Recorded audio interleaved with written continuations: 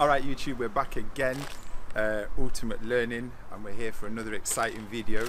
And I've been thinking what would happen if we were to put a McDonald's cheeseburger into some stomach acid.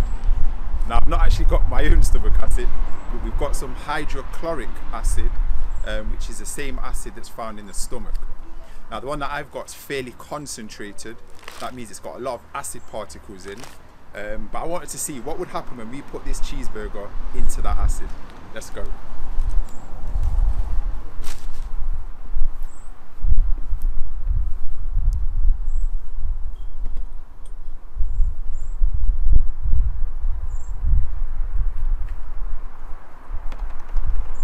So we make about 1.5 litres of hydrochloric acid every single day in our stomach. Well, before that, digestion actually starts in the mouth, because we have enzymes, for the scientists out there, that start that process of digestion in the mouth.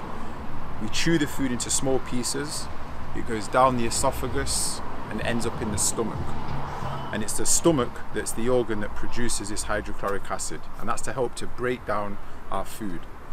There's also some enzymes in our stomach that work much better in an acidic environment.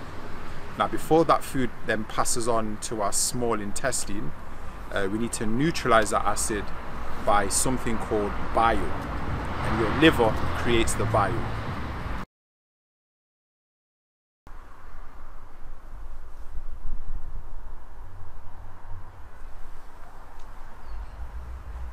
Alright then guys, so we've left it for a few hours.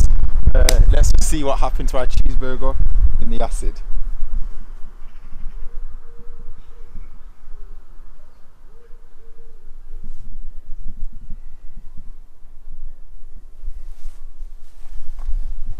And to get an even better look, let me just make sure.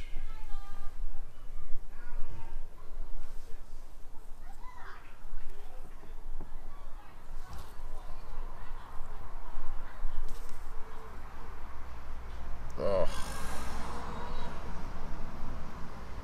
Oh. That is disgusting. Oh, that is disgusting. Oh.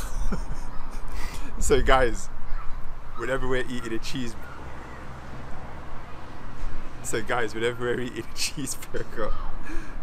think of this the next time. But in your stomach, you've got a thin lining of mucus that protects your stomach from this strong acid. Alright guys, see you again soon.